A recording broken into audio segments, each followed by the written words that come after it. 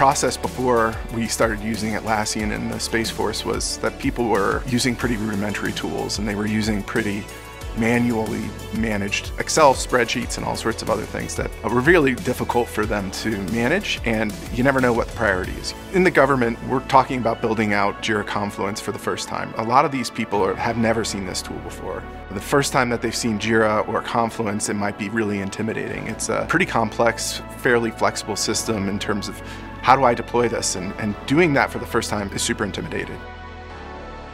Jira and Confluence are extremely powerful for the military because of their customizability. What we see a lot of is there are a lot of independent users that have very unique use cases. It's really great to be able to leverage these tools that are super powerful and super customizable so that we can take each individual use case and custom build essentially a new product for each person depending on what their specific needs are.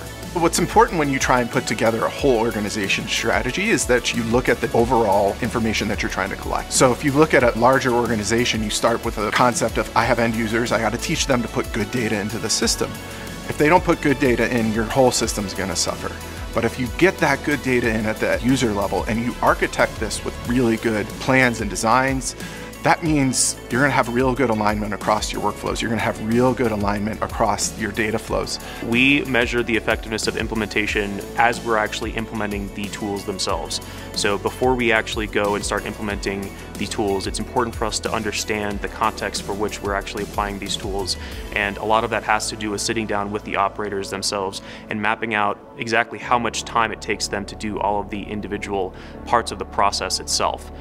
Then we have a baseline measurement that we can measure against when we start to introduce these new prototypes to people. We can actually measure what the change is over time, and that's something that's very important to leadership, is us being able to capture and speak to the increased efficiencies so that they can then espouse these increased efficiencies to other parties that are interested in tracking this transition. At the end user level, what's really interesting is they're able to make their workflows even easier. A government organization we worked with, for example, put in a procurement management tool, and they leveraged Jira Service Management to do that.